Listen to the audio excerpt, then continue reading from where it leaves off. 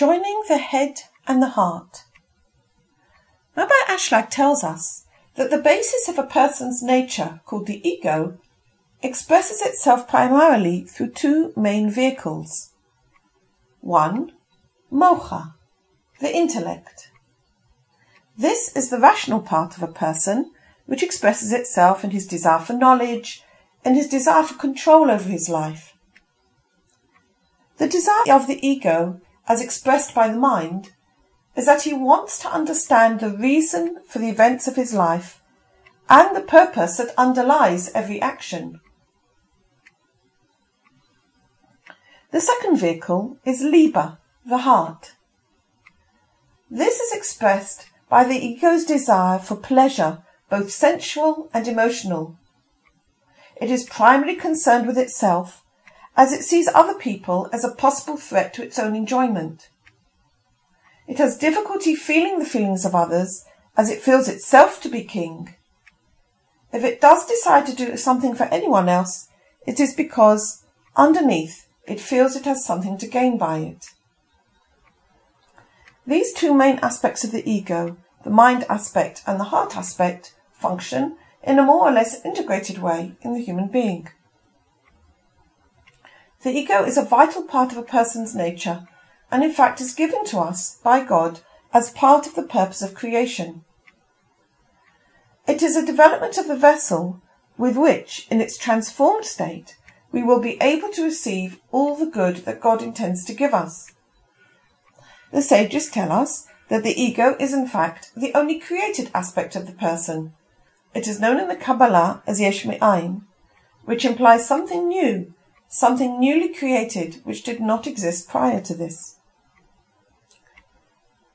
The other component of the person is his soul. The Kabbalists tell us that the soul shares the same essence as that of God, but it is a part, whereas God is a whole. They liken the relationship of the soul to God to that of a stone hewn from a mountain. Just as a stone has the same essence of the mountain from which it came, so does the soul have the same essence as that of God. The stone is separated from the mountain by the pickaxe. Likewise, the soul is separated from God by the ego. Since the soul is enclosed by the garment of the ego, we are less aware of our soul than we are of our ego, and it is harder for us to access. Unlike the ego, the soul is not created. But the sages tell us it is an emanation of God's essence, yesh miyesh, isness, something which always is, eternal. We need to ask the question, in what way does the ego separate us from God, and why should this be so, since it was God who created it and placed it within us? The answer to this question lies in the purpose of creation. We ourselves cannot see the purpose of creation, but there were great sages who, through their extreme purity, attained what God's purpose was in his act of creation. From them we learn that the purpose of creation is that God desires to give pleasure to all the created beings. In order for this purpose to be carried through, of necessity, there was stamped within the created beings a will to receive all that God wants to give them.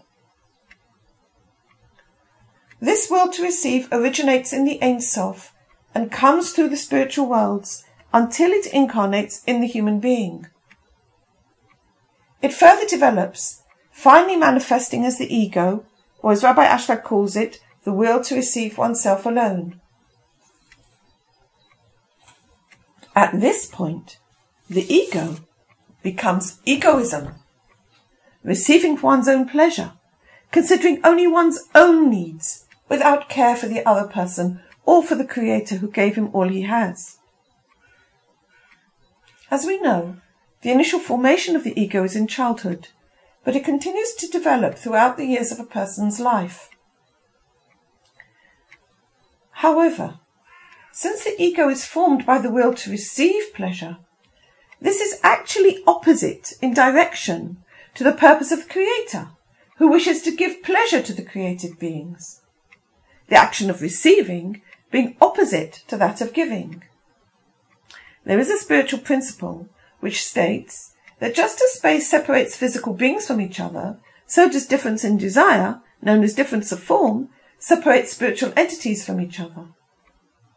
So now we see why the ego, in its final form, in this world, is actually in opposition from that of the Creator. As long as the person is ruled by his ego and acts to fulfill its desires, he will be unable to connect with the Creator or to his own soul. He will be unable to receive the light that emanates from the Creator, as there is very little contact. The ego encloses the soul, and it's the ego's difference of form which separates the soul from God, and therefore acts like the pickaxe, just like the stone and the mountain. This is really a paradox. On the one hand, we're given a nature that is a direct consequence of the purpose of creation. On the other hand, if we use it, we end up separated from the Creator and from our deepest inner self. The way out of this paradox, the way through, lies in another step of the process. This step is called the tikkun of creation, or the transformation of creation.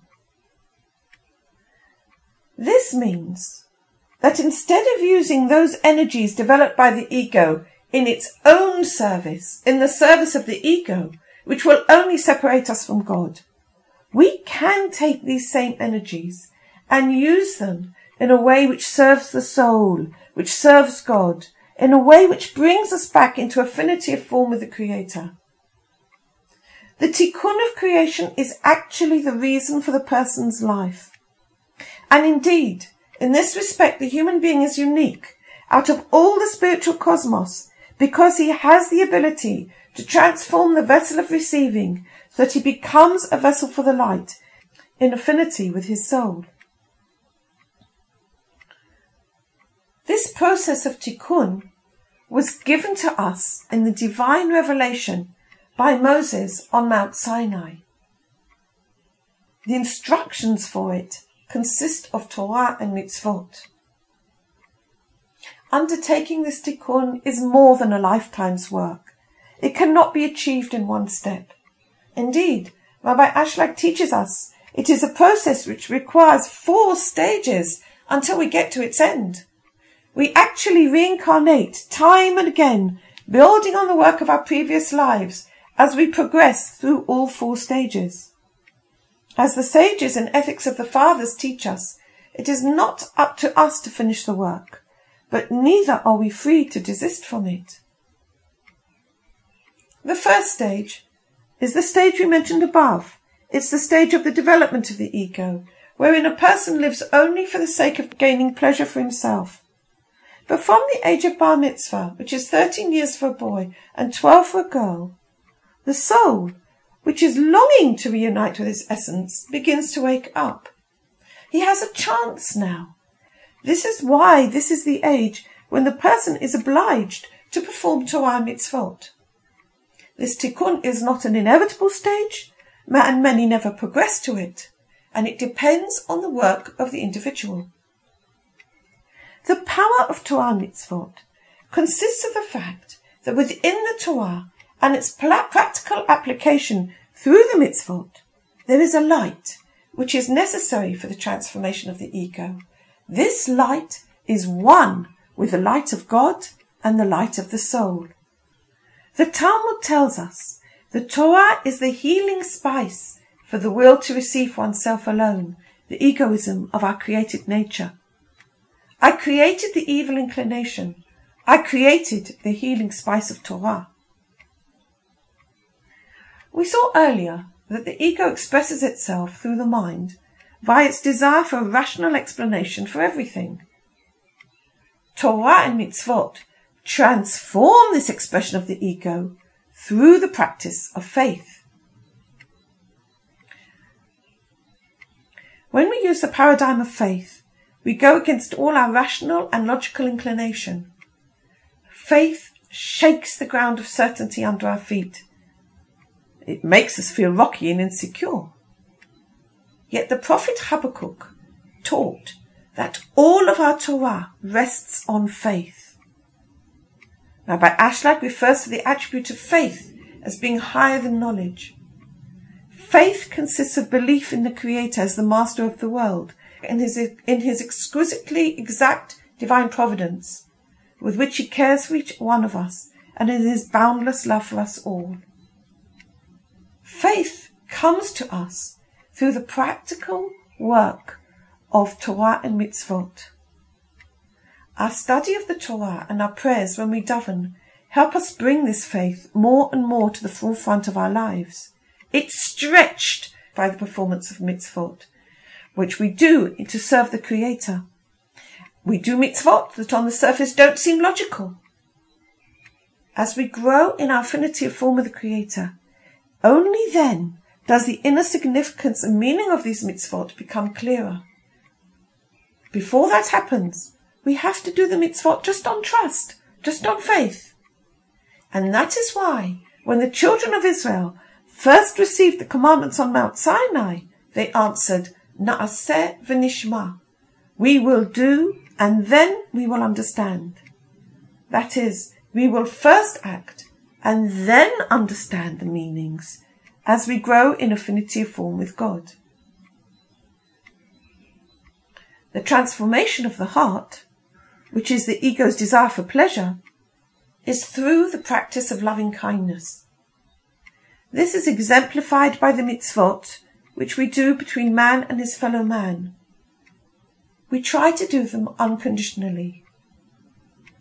We refrain from doing that which we would not like to be done to ourselves, and we help each other, trying to bring a little extra love, a little extra comfort, a helping hand, without expecting back anything in return, whether in material terms or emotional terms. The practice of mitzvot put a limit on bodily pleasure, making sure that our pleasure doesn't hurt others. They teach us how to delay our gratification in small and subtle ways, step by step, and with exquisite attention to the detail of our lives. The mitzvot call us back from the strident demands of the ego to the soft whisper of the soul.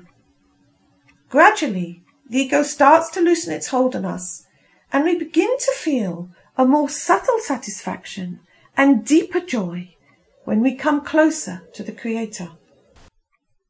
The correction of the ego from the perspective of both Liba and Mocha, heart and mind, into affinity of form with the Creator, brings us to form a vessel fit to receive the light of the Creator.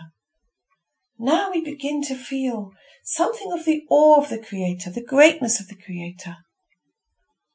The growing conscious awareness of the greatness of God, of His miracles and goodness, helps us in the work of faith and love, and ultimately leads us to the complete unification of heart and mind.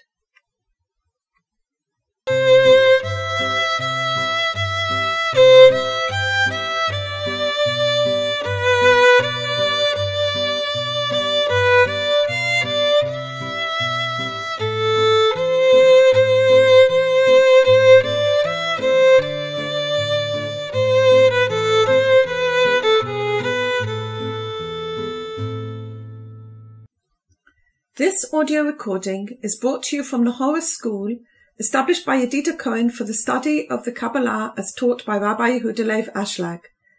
Studies with Yehudah Cohen are available through the Horus School online.